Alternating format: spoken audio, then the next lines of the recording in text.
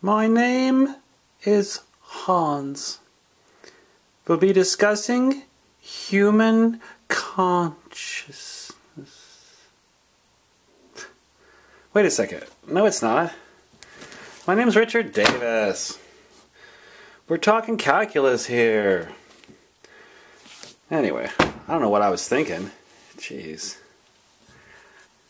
Actually, what I was thinking is that section 2.7 is the most important section on this upcoming exam. So I strongly encourage you folks to work hard on section 2.7 especially. Anyway, let's look at some examples, some homework type problems here. The first question is, find the slope of the tangent line to f of x equals x squared plus 5 at x equals 2. This problem could have also been worded, find f prime of 2, or find the derivative at 2. Okay? And we have a couple different ways of computing f prime of 2. I'm going to use this version right now. Okay? The slope of the tangent line at x equals 2 is the limit as x goes to 2 of f of x minus f of 2 over x minus 2. So to compute this, we plug the function in. This becomes f of x, this becomes f of 2, divided by x minus 2. Notice I'm keeping the limit sign on each step so I don't get marked off. When you plug that in and simplify, the top becomes x squared minus 4, the bottom is x minus 2. You factor. This looks familiar. You can cancel the x minus 2's because, remember what we learned? For limits, you don't care what happens when x equals 2. This is a continuous function. This is a polynomial function, so you could just plug in 2 there. So the derivative at 2 is 4. The slope of the tangent line at 2 is equal to 4. Looks like we have a friend coming over here. That's Manny, my cat. He likes to rub a little bit. He's a pretty good math student. Sometimes I don't think he works quite hard enough. And man, do you mind if we finish this problem? Please? Please, Manny? Ugh. Manny, please, can we finish this? Manny, come on, let's finish. Anyway, let's look at another example. Now, for this one, you want to find the slope of the tangent line to this function, or you could say the derivative of the function at these points, x equal 2, negative 1, and x equal a. So instead of doing this 3 times, what I'm going to do is find the derivative at x equal a, and then afterwards, once I find the derivative at a, I could plug 2 in for a and negative 1 in for a. Save a lot of time, you see? Anyway, and I'm going to use this version of the derivative also, the difference quotient of f of a plus h minus f of a over h. You'll also notice what I'm going to do here, instead of dragging that limit sign around in each step, I'm going to take the difference quotient here and simplify it. Then on the second step, I'll take the limit, okay?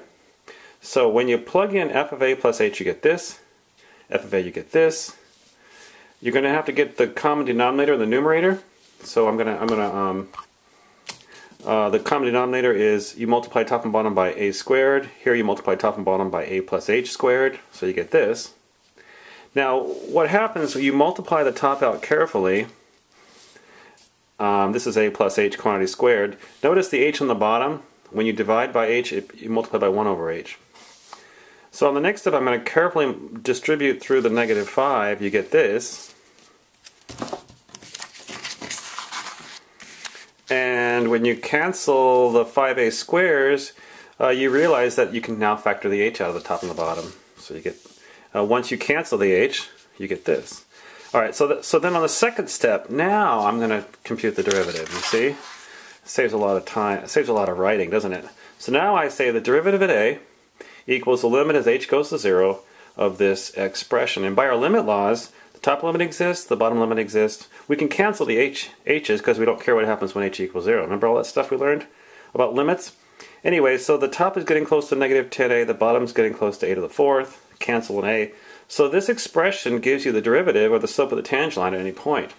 So now, if you want to know the derivative at 2, plug in 2 into this formula, you get negative 5/4. Derivative at negative 1 is 10. Pretty cool, huh? Anyway, let's look at another example.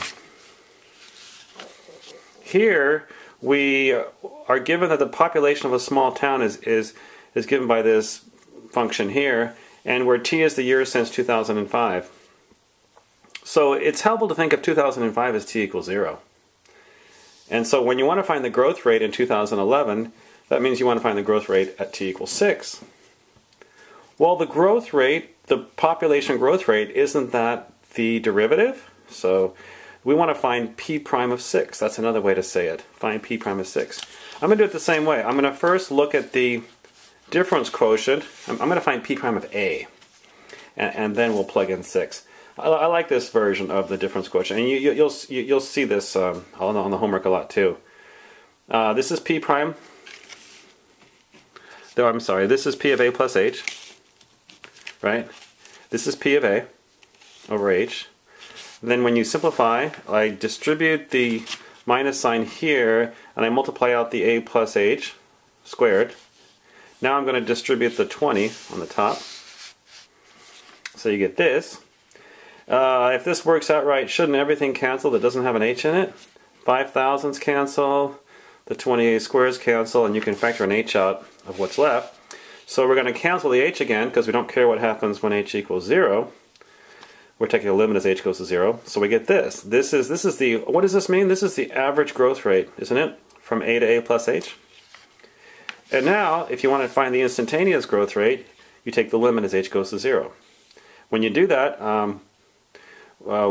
this is a continuous function.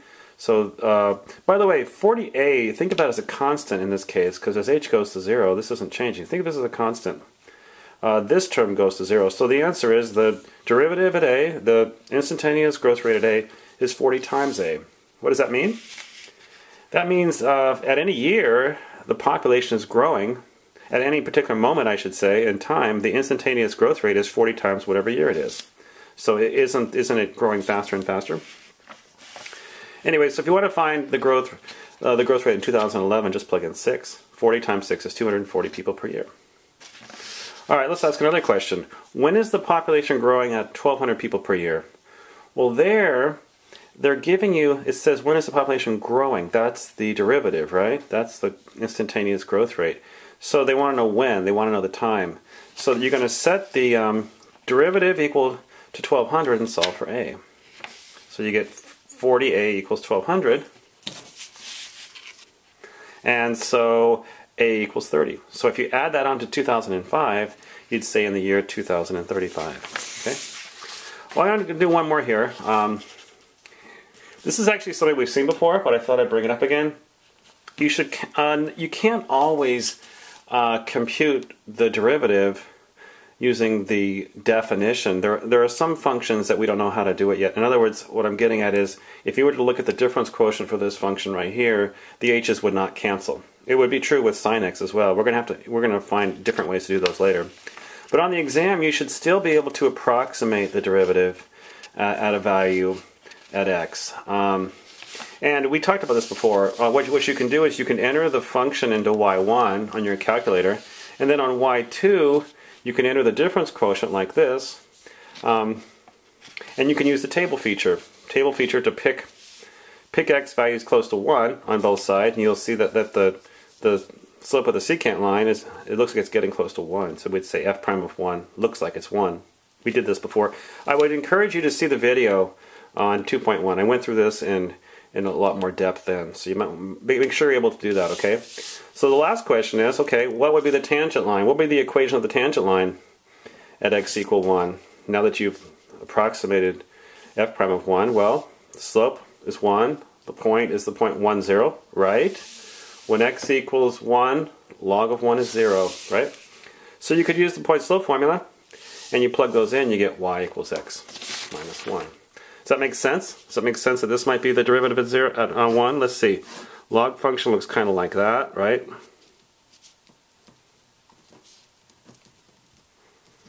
Right? And so at 1, 0, does it look like that slope could be 1? And does it look like this graph, this line here, this tangent line could go through the point 1, 0? Or 0, negative 1, I should say, the y-intercept? Yeah, that makes sense. I hope it makes sense on the exam. I hope you guys do well. I'm rooting for you.